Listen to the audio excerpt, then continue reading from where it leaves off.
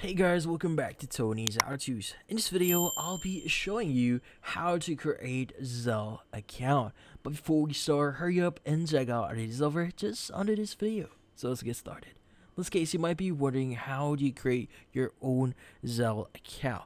Well, creating your Zelle account is actually pretty easy. So what we need to do first is you need to install the official mobile app for Zelle. So in this case, go and open up Google Play Store, look for Zelle, and in this case, once you see Zelle there, just click on the install button, and once you've installed it, go ahead and open up the Zelle app.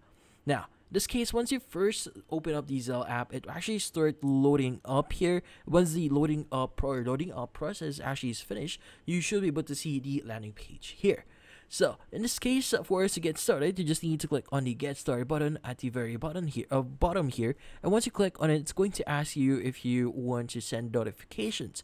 So in this case, you just click on Allow here so that Zelle will be able to notify you on certain actions or notifications.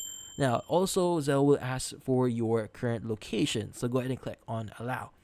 Now, once you click on Allow here, it will actually redirect you to another page, which in this case is going to be the account creation process. So they will first ask you to enter your mobile number.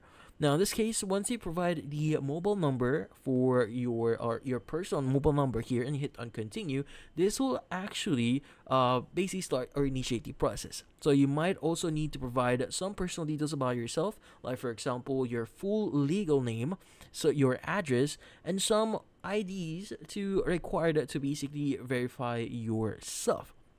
Now, also, they might give you or request you to do a few more things, like for example, verifying that you're human by doing a live video. If they require that, go ahead and do that. But once you've provided, or once you've actually done all the requested tests or provide all the details they require, you should be able to create your account. So they will also notify you via email if you provided your email here. But in this case, that's about it. So, if you found this video helpful, hit the like and subscribe button and watch our next video.